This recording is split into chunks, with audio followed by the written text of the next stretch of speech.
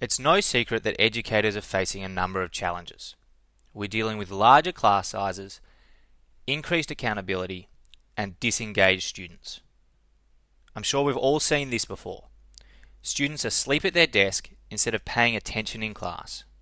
Now, I don't think this is the result of poor teachers. In fact, I think the majority of teachers really care about engaging their students. But I do believe that cramming students into lecture theatres, talking at them for 2 hours and hoping something will stick is an outdated approach.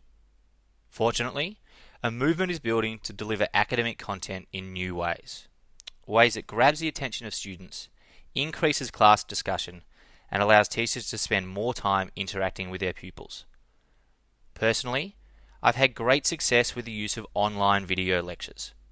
Videos like this one and those on the screen that consist of rich media content. I use these videos not just to supplement traditional lectures, but replace them entirely. In fact, for several entire courses at RMIT University, we have now replaced face-to-face lectures with online videos.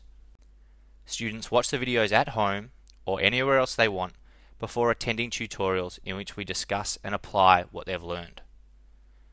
In effect, the lectures have become homework, and what used to be homework is now done in class. You might have heard people refer to this as flipping the classroom. If you haven't yet, I guarantee you will. This approach is being incredibly well received by students, by teachers, and by educational institutions. I believe there are 3 main reasons for this. First of all, we make the lecture content appealing to students. Making a video forces me to review and streamline my lecture material, and on average a 1-hour lecture will be reduced down to a 15 to 20 minute video. Second, students can access lecture content when and where they want it. Today's students already seek out information online. Let's embrace this rather than fight it. We've also found that students like to pause and replay videos, a significant advantage over traditional lectures. And finally, the use of online video creates more time in class. We get the theory out of the way first, and then in class get down to the real work of discussing and applying what's being learned.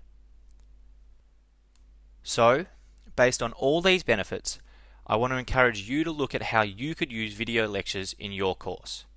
They'll help you do more with less, improve the quality of your content, and engage your students.